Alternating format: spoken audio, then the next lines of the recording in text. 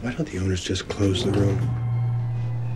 The Usador Corporation prefers to pretend there's no problem, just as they pretend there's no 13th floor. Well, this is where we part company. This is as close as I get to 1408, unless it's that time of the month. Mr. Enslin, please, don't do this. Hey guys, what's happening? Niyat here with Film Comics Explained, and today we'll be taking a look at the director's cut of 1408, directed by Mikael Håfström, starring John Cusack, Samuel L. Jackson, Mary McCormack and Tony Shalhoub, based on the 1999 Stephen King short story of the same name. The film is essentially about Mike Enslin, an unhappy writer that had lost his daughter to a terminal illness, and who dedicated his life to writing non-fiction works based on the theme of haunted places, such as 10 Nights in 10 Haunted Houses, 10 Nights in 10 Haunted Graveyards, and so on, which all proved to be bestsellers. But early on in the film, Mike reveals that he had some guilt and regret with regards to his success, acknowledging that he was not a believer in the paranormal and the supernatural elements that he depicted in his writings.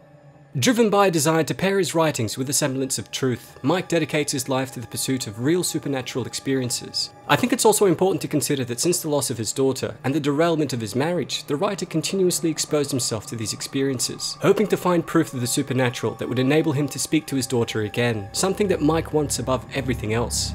This is clearly shown in the first motel he visits, where he's visibly disappointed and almost defeated at the prospect of once again finding nothing of substance to talk about. But unfortunately for the writer, he gets far more than he bargained for when he decides to stay a night at room 1408 of the famed Dolphin Hotel in New York City, which is noted for having a number of bizarre deaths over the past 95 years, with the manager explaining that no single person had managed to survive in that room for longer than an hour.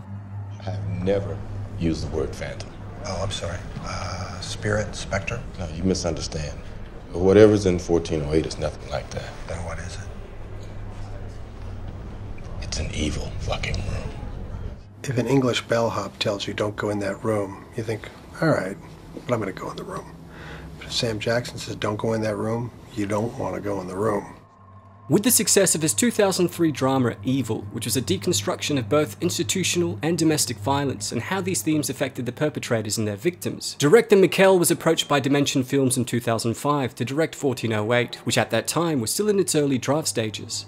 After the director was brought on board, the screenplay was rewritten once again by screenwriters Scott Alexander and Larry Karaszewski.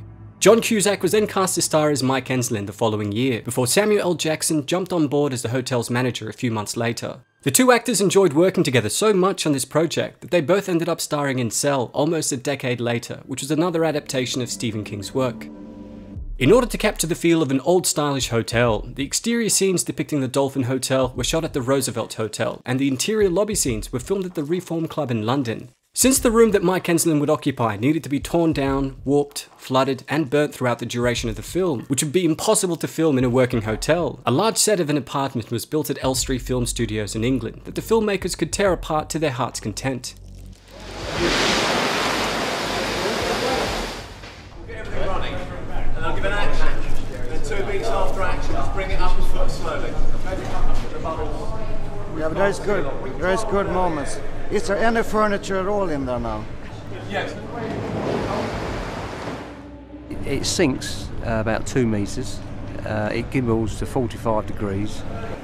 But there's a certain amount of calculating of the, as we were saying earlier, the depth of the water, the approximate weight you would need to lift.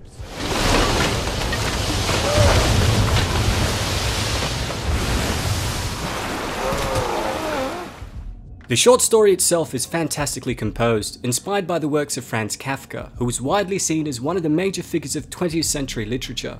Now, Franz had a proclivity of fusing elements of realism with the fantastic and absurd, and much like King's short story, Kafka's body of work would typically feature isolated protagonists that faced bizarre and often surreal predicaments, and incomprehensible socio-bureaucratic powers with themes of alienation, existential anxiety, guilt, and absurdity, all of which were facets of the human condition that Mike Enslin would face in room 1408.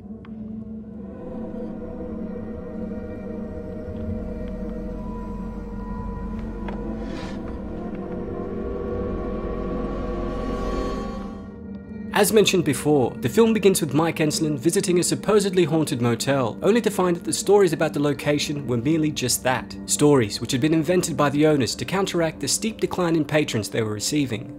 After returning home and nearly drowning at a nearby beach, Mike receives a mysterious postcard from the Dolphin Hotel with a message that warned him not to enter room 1408. Enslin then gives the establishment a call with the hopes of booking a night there in the interest of adding another chapter to his new book, but when he does so, he's told by the staff that the room was indefinitely unavailable, which only piqued his curiosity further. Unwilling to move on with an opportunity to experience what the room had to offer, the persistent writer notifies his publicist that he'd been denied access to the room and is informed that the Dolphin Hotel was legally required to give him the room if he was a paying customer. Now, the hotel manager Gerald tries to lure Mike away from the room by offering him a free upgrade to one of the suites, but Mike forces his hand and demands entry, leading Gerald to explain that he's genuinely trying to help him. Gerald then goes on to say that while local papers had published a handful of the most gruesome deaths in the room, which increased the total number of deaths in room 1408 to 56 in the past 95 years, in fact, the management was so disturbed by the occurrences that they had formally stopped allowing guests into the room for the past 20 years. Even with this unsettling news and Gerald's offer to give the writer confidential files about each of the freak deaths that he could study and use in his book from the safety of another room, the stubborn Mike insists that he be shown the room, sealing his fate in the process. Now, while this obstinate and often mulish attitude was indicative of his personality, I also think that Mike himself had been so fed up with every previous case which had turned out to be a hoax that he genuinely wanted to find one case of the supernatural that he could document to legitimize his work. As he's being guided to the 14th floor by Gerald, the manager tells Mike that there was something that resided within the room that caused awful things to happen to its inhabitants, and he also explains that this mysterious entity also seemed to affect various electronic devices that would malfunction and operate unpredictably. Though he tries again and again in vain to make the writer reconsider his course of action, Mike refuses to let up, forcing Gerald to bring him up to the floor and hand him the key to the room. Mike then begins to make his way through the halls of the 14th floor, whilst looking at the gruesome police reports of those that had perished inside room 1408. Before he even enters the room, we get the sense that time and space are being distorted, with the writer walking past the room while distracted by the images in the folder, only to return to the very same spot he had been near the elevator. And as he approaches 1408, he sees a woman entering the nearby room with a baby, which was actually an apparition of his wife and their daughter. After entering the room, Mike begins describing the layout of 1408 in his mini cassette recorder as unimpressive and lacking in any supernatural behavior, leading the room to respond by making the clock radio suddenly start playing "We've Only Just Begun" by the Carpenters.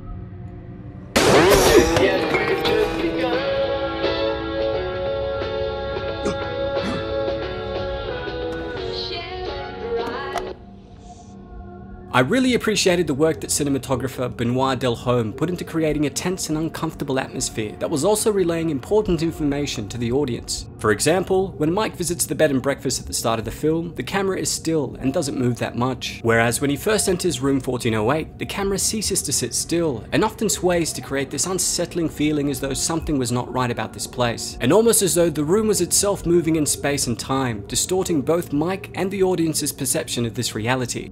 Now, Mike gets taunted several more times, with the music playing randomly, the paintings moving suddenly, and he even experienced temporary deafness, which distracts him into sticking his hand out the window, only to have the room close it. What's more, as he attempts to clean his wound, the water suddenly heats up to boiling temperatures, forcing Mike to concede that he actually needed medical attention. But as he calls room service, he's greeted with nonsensical statements, and though he's told that he would be transferred to the manager immediately, the line merely disconnects. These bizarre turn of events were actually a nod from Stephen King and the director to 1408's Kafkaesque inspiration, where incomprehensible socio-bureaucratic powers led to existential anxiety and feelings of guilt and paranoia.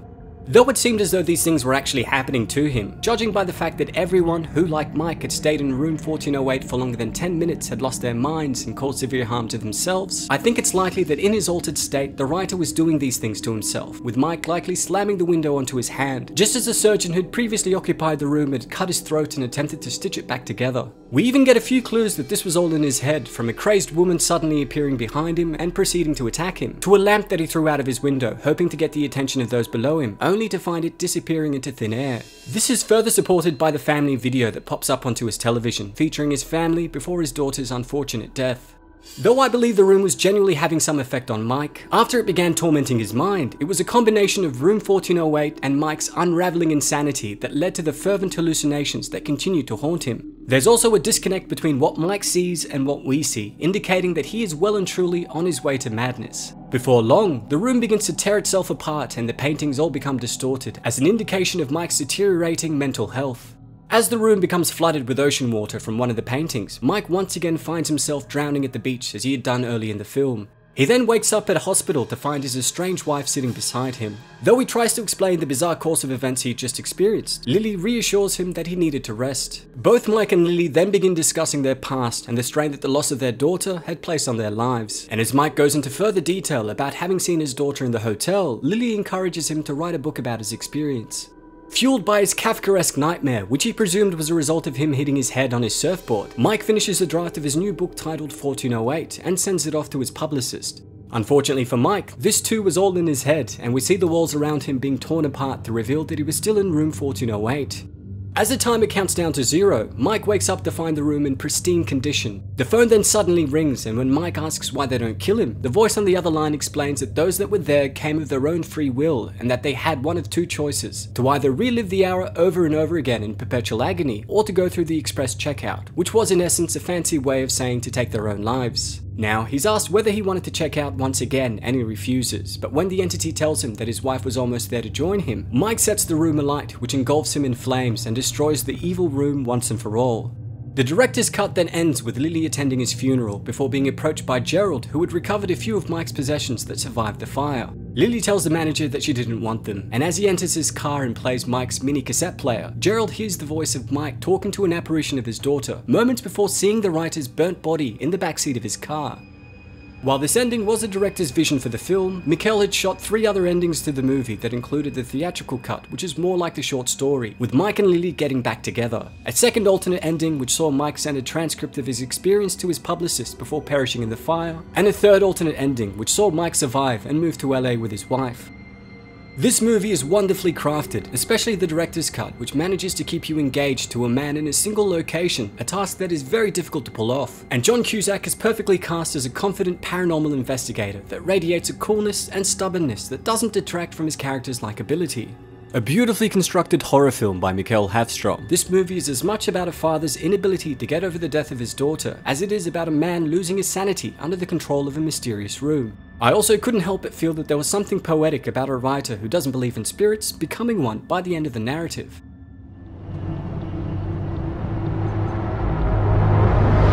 This is it? You gotta be kidding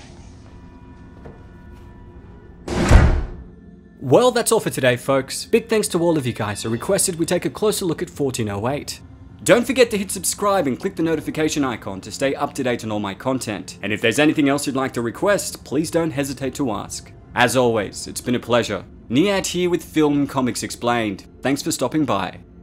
Painfully dull painting is the ever-popular The Hunt. Horses, hounds, and constipated British lords.